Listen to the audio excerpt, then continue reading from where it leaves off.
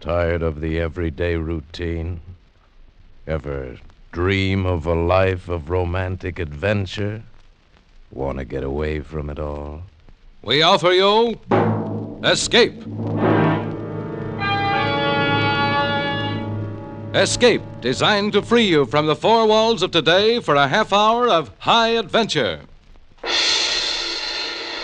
Escape, brought to you by your Richfield gasoline dealer and the Richfield Oil Corporation of New York.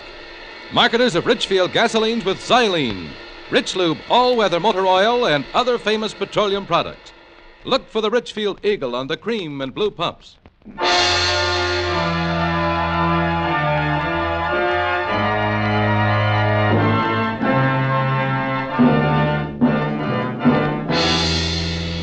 Tonight, we escape to a charter fishing boat in the waters off the little Central American country of Nicaragua, and the story of the violence and terror that suddenly developed there, as Anthony Ellis tells it in his exciting tale, Shark Bait.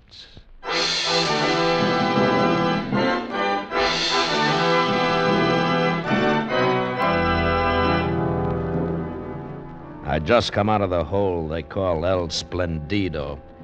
Passes for a hotel in Puerto Morazan. They call it El Splendido, I guess, because of the bigger and better cockroaches. Funny thing is, there are always a few Americans there. They come down to Nicaragua for the fishing.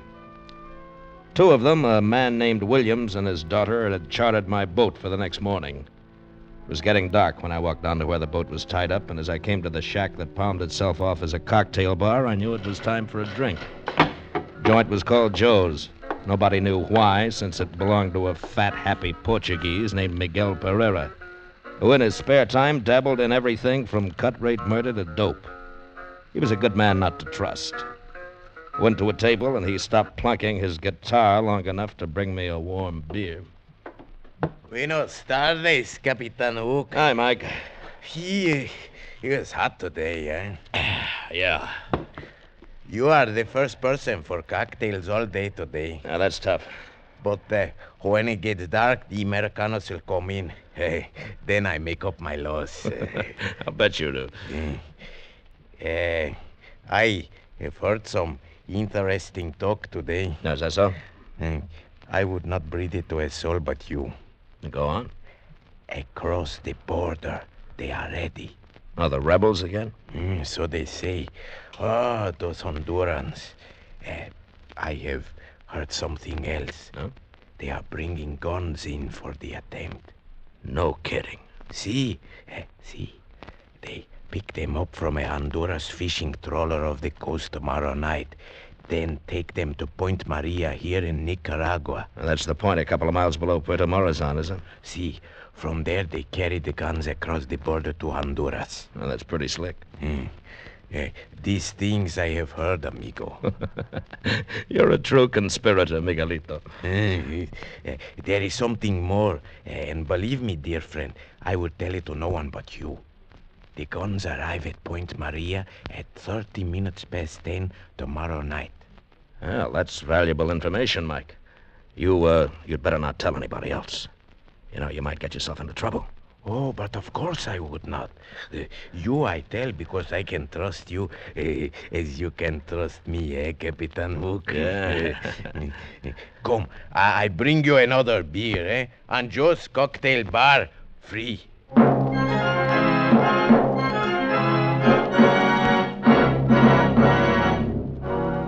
My customers came aboard the next morning at 5:30. Mr. Williams, short and fat, with a prissy little mouth that smiled and sparkling eyes. His daughter looked all right.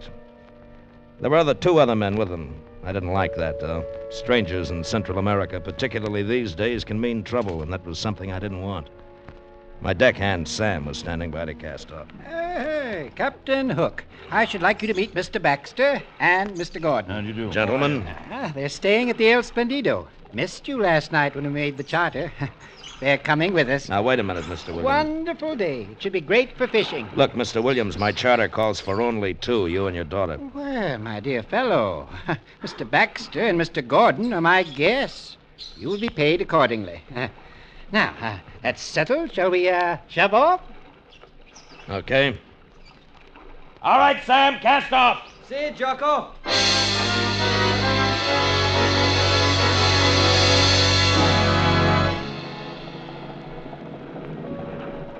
It's beautiful, isn't it, Captain? It's all right, Miss Williams. It's because you're used to it. I've never seen water like this before. No?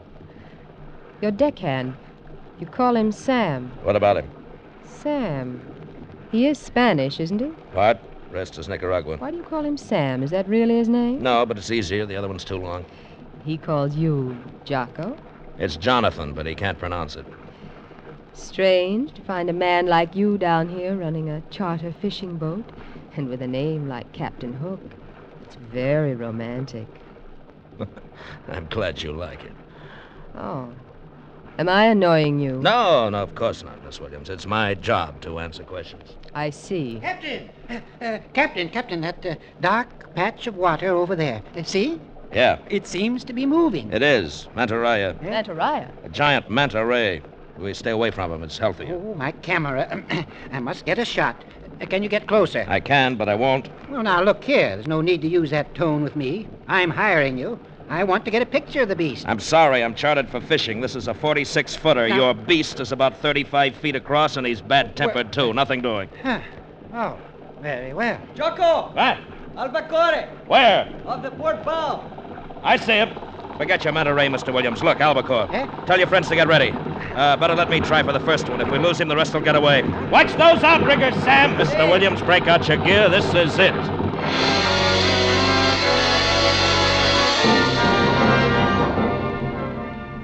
It was a school of fish you see once in a lifetime. When you tie onto one of those babies, you got something. I turned the wheel over to Sam and got set. The albacore took the feather jig like a crazy horse, only 10 times faster. I knew that if I lost him, it was goodbye school.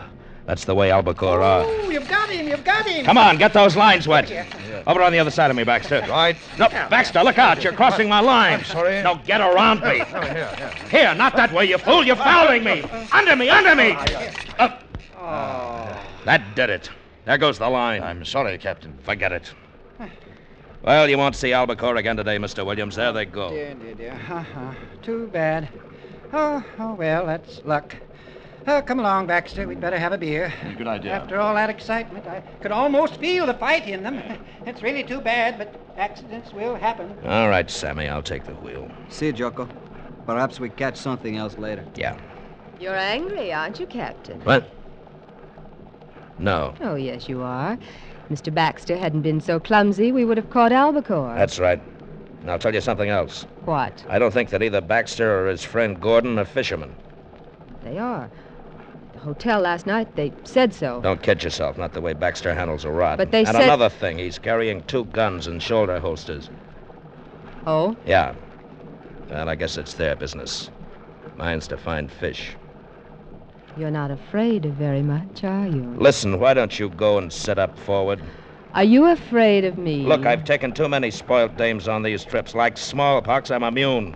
And I'm bored. You talk like a bad movie. Now go cut up mullet or something. I'm not expendable. We cruised for another couple of hours. Sighted one marlin tied into another. That is, Mr. Williams did, but he lost it. Baxter and his quiet friend didn't fish much. They watched. I didn't like that any better. We landed a few barracuda. Big, nasty devils that could rip the meat off your arm in a second. And it was hot. Sun bounced back from the glassy water and made you wish you were somewhere else. And then it was afternoon. Those 2 guys just sat. They were making me nervous. Williams drank beer and perspired while his daughter kept casing me. I figured she was getting ready for another try when we saw the boat. It was a fisherman flying the Honduran flag. Oh, not very good sport today, Captain? It may get better. It's too bad I missed that marlin. There'll be another. I hope so. First the albacore and then marlin. Hey, on your right. Huh? What sort of craft is that? It's commercial fishermen. Oh, quite large, isn't she? They take a lot of fish. Of course. Oh, I'd like to get a picture, if I may. I thought you wanted fish. I do? Right, then I'm headed down the coast. Well, would it take long to get close enough for a picture? No, it wouldn't be worth it. Huh? She's Honduran. I don't want trouble. Trouble, Captain. In case you haven't heard, Honduras is ripe for another revolution. What? We're under the Nicaraguan flag. I'm not taking any chances. I don't understand. It depends whose side the fishermen are on. If they're Honduras government, it's all right. If they're not, they might like to have my boat. What? It's happened before. Incredible. Yeah. Revolution. Well, Captain, that ship, she seems to be signaling. No, what about it? Mr. Gordon knows a little about signal pennants. Does he? Like he knows how to fish? I think it's a distress signal. Yes, you ought to find out. distress. Is that so, Captain Hook? Could be. Could be a trick. Well, I don't understand. If they're in distress, it's our duty to When go... we first sighted her, there wasn't any signal. Now she very conveniently runs one up. I don't like it. We're putting back to Puerto Morazan. We better take a look. Not on my boat. Sam! Hi, Jocko. We're through for the day. Take in the outriggers. I'm Yeah, sorry, right Mr. on. Williams, but I don't like this charter. Now, You'll look get your here. money back. But you can't do that. I Stay on engaged... the course. Nuts. I insist, Captain. Mr. Baxter, what are you doing with a gun? Are you crazy? Walk over here slowly, Hook. Come on, I mean it. Well, All right, Gordon, take over. Right. I've been wondering about you ever since you boarded. Have you? Well, now you know. Mr. Baxter, really, you have no right to endanger us all. This is going too far. Keep out of this, Mr. Williams. You're pretty interested in that trawler, aren't you? Yes, that's why we've borrowed your boat. If you give us any trouble, I'll shoot you in the leg and throw you overboard. I imagine you would make excellent sport for the shark and barracuda. They have an extraordinary scent for blood, Captain Hook.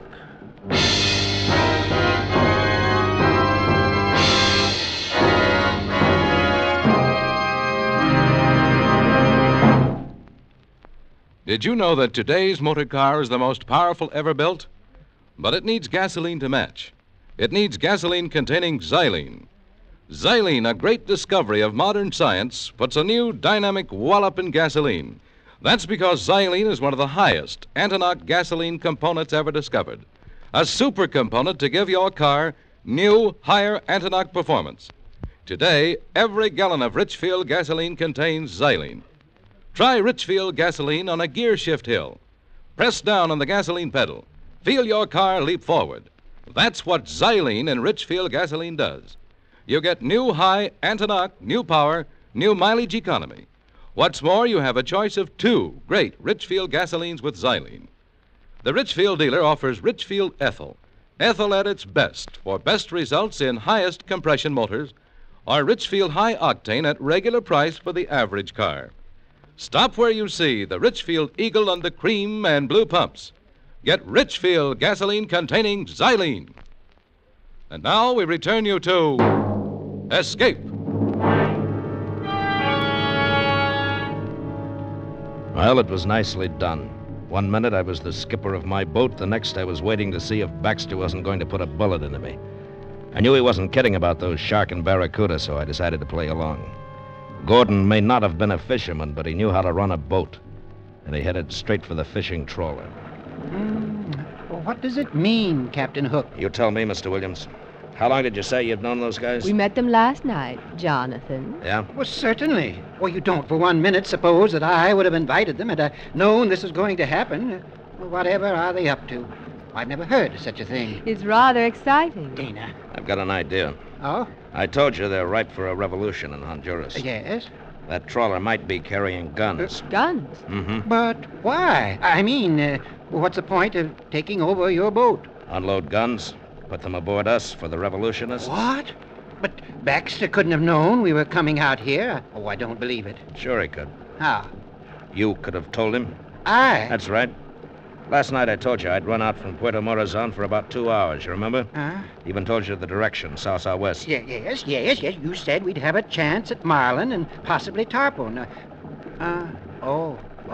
Yes. I guess I did mention it to them. Okay. That's why Baxter didn't want us to stop for those albacore. He and his pal made a deal with the skipper of that boat to meet him somewhere around here and at about this time. Oh? It's only a guess, but it'll do for now. And it was a good guess. 10 minutes later, we tied up alongside the trawler. She was filthy enough, but she wasn't fishing, and she wasn't in distress. The crew was right out of a Sabatini novel. They didn't have cutlasses, but they had plenty of guns, and not the government kind either. The skipper had a few words with Baxter while Gordon covered us. Then a package changed hands, and they began to put the boxes on our deck. A couple of the deckhands stowed them below and in the cabin. We had quite an arsenal aboard when we pushed off. Well, Captain Hook, you wanted to put back into Puerto Morazan, so we shall. Are you kidding? Not at all. If those are guns, how do you think you're going to get them into Nicaragua? Nobody said anything about guns. I shouldn't worry about the contents of the boxes. We shall wait until night, then put into Point Maria. We'll put the cargo ashore there. Just like that? Just like that. You get paid off, and somebody else worries about getting them over the border into Honduras, huh? Yeah, that sounds familiar. If that is my plan, you have described it perfectly. And, Captain, remember, it's pointless for you to attempt any heroics. Our stakes are rather high, and we should prefer not to kill you. You won't kill me, don't worry. Your boat will be returned to you, and there'll be a bonus for your rather unusual charter. Well, thanks a lot. Well, I'm going to join Gordon at the wheel now, and keep in sight, Captain Hook. Psst. Jocko. Sammy. Stay down. They can't see you. Jocko, they think I am below. Yeah. I behave very scared. They did not trouble to search me carefully. I have my knife. Good boy. Not now, though. Stay out of the way. If we get a chance, I'll... Duck, here comes the dame. Well, where's your father, Miss Williams? In the cabin, worrying. Who were you talking to just now? Oh, me? Talking? Yes, you were.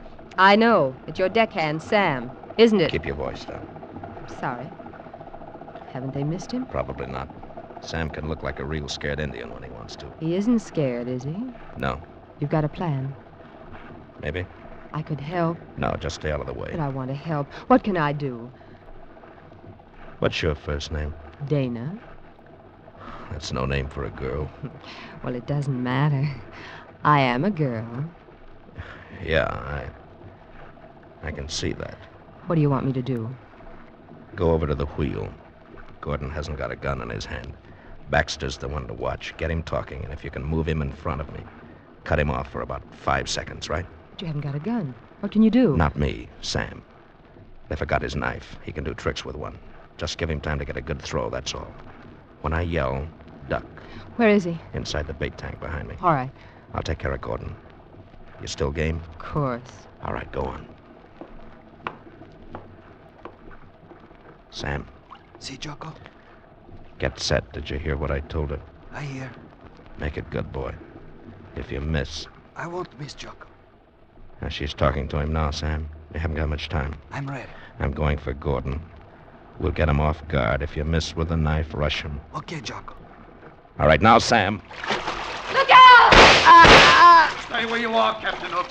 That was most unwise. Jonathan, he must have seen him. I couldn't help it. Sam.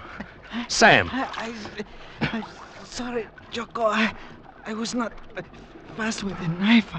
I'm sorry. Oh, come on, Sam. You'll be all right, Sam. There we go.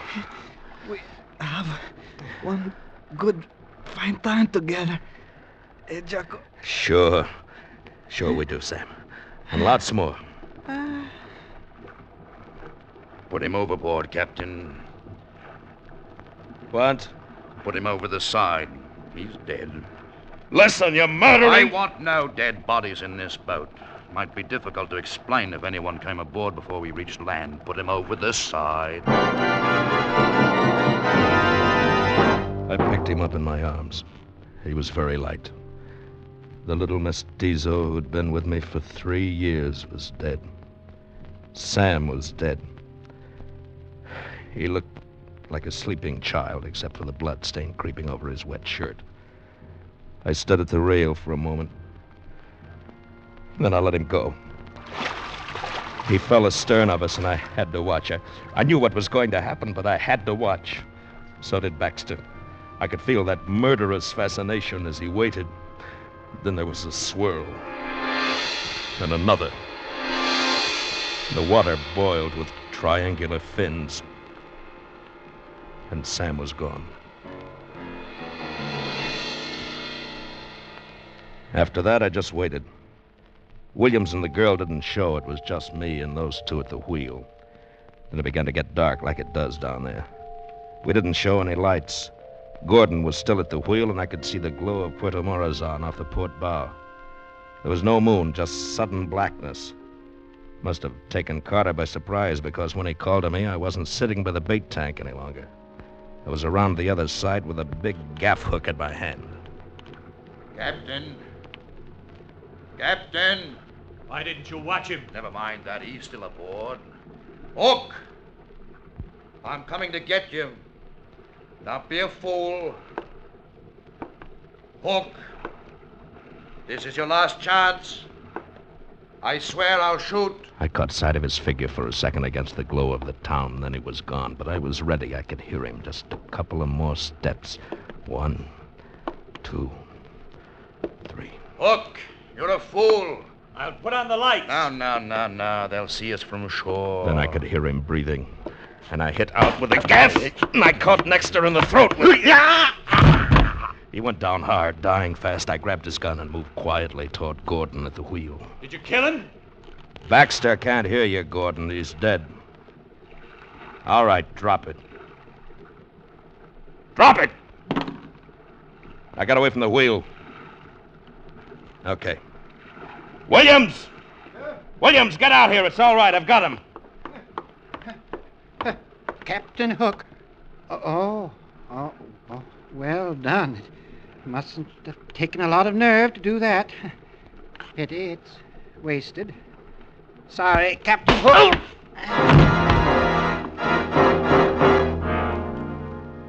It was dark again when I came around. I could hear voices up forward. I'd been a sucker, and I knew that the 4 of them had been in it together. I tell you, I can't take it any closer. Baxter knew these waters. I don't. We could hit anything, rocks, shoals. We wouldn't have a chance. The sharks. If you hadn't been so careless, this never would have happened. Well, what's the use of talking? We've got to do something. Look, What? Isn't that a point over there, on your left? Yes. Yes, that might be Point Maria. Now I understood why Sam had died.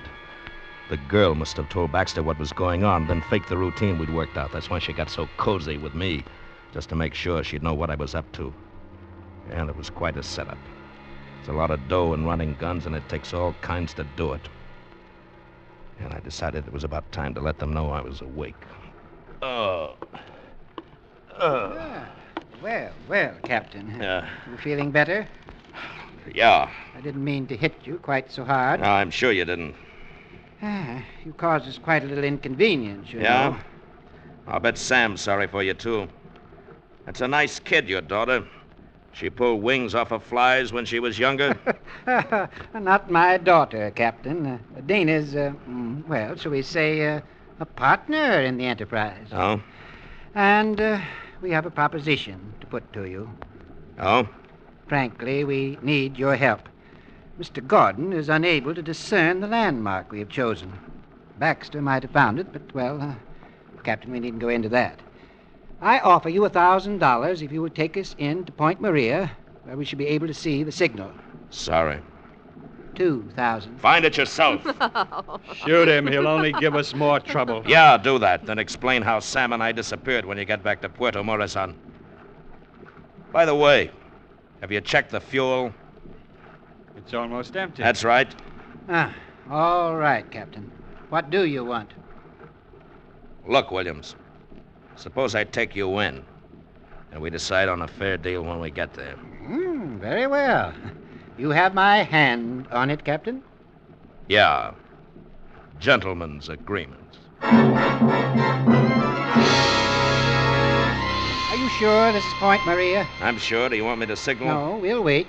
We are to pick up the guns at 10:30. The boats will put out from shore. It's 10:30 now. We'll wait. It's okay with me. 5 minutes went by, and then we heard the sound of muffled oars. From out of the blackness, riding out to us on the swells, came 3 boats. I was at the rail when the first man lumbered heavily over the side. It was the owner of Joe's Cocktail Bar, Miguel Pereira, still fat and still happy. 4 others followed, well armed, stood waiting. Captain Hook, my good friend, and Senor Williams. Yes. But I did not know that you were acquainted. The captain was kind enough to assist in delivering your consignment, Senor Pereira. So, Ah, now I understand. You and the captain have become partners, eh? You used his boat for the task. Very good. Not partners, Mike. These are my guns. Oh, now come now, Captain Hook. You're getting a little out of your depth, aren't you? You might as well start unloading, Mike. But there is only one consignment? That's right, mine. Williams wasn't able to pick his up. Wait a minute. Are you running us too? You, Captain, you're running guns? Yeah. It wasn't nice of Mike not to tell you about me, and it wasn't nice of him not to tell me about you. Would have been simpler to let us do the whole thing instead of splitting it up, Mike. Never mind what was nice. I know what I'm doing. It was safer this way. If one of you were caught, the other would get through.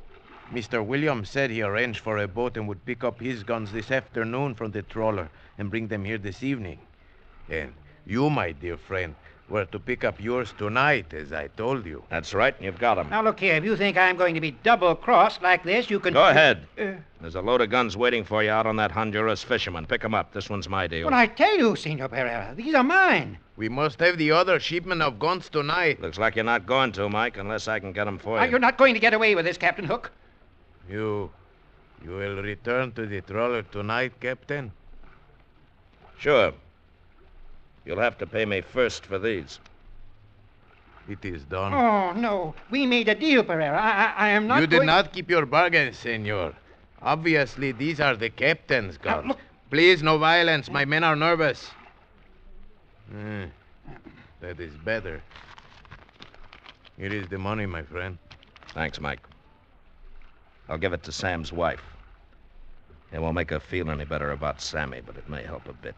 Well, Captain Hook, you've done quite well, haven't you? Where does all this leave us? Out, Mr. Williams. And if you're smart, right out of Central America. And if I were you, I'd do my fishing in a lake from here on. It's healthier.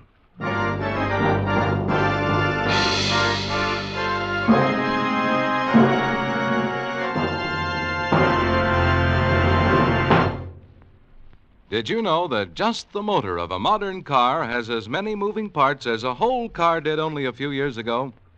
That means your motor oil has a bigger than ever job to do.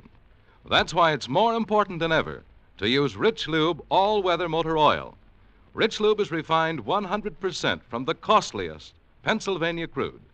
It protects moving engine parts with a tough elastic oil film that stands up under the hardest driving conditions. Rich Lube keeps your motor cool by carrying excess heat away from vital engine parts. In addition, it cleans your motor of harmful deposits as you drive. Rich Lube, the Pennsylvania premium motor oil, saves you money by protecting your motor under all-weather, all-driving conditions. Yes, it's much cheaper to use Rich Lube than to pay the cost of motor repairs. Change to Rich Lube all-weather motor oil tomorrow. Keep your motor clean. Keep your motor young. Escape is produced and directed by William N. Robeson, and tonight has presented Sharkbait by Anthony Ellis. Featured in tonight's cast were Bill Conrad as Captain Hook, Mary Shipp as Dana, Will Gear as Williams, John Daner as Baxter, Steve Roberts as Gordon, Harry Bartell as Sam, and Paul Frees as Miguel. Special music was arranged and played by Ivan Ditmars. Next week.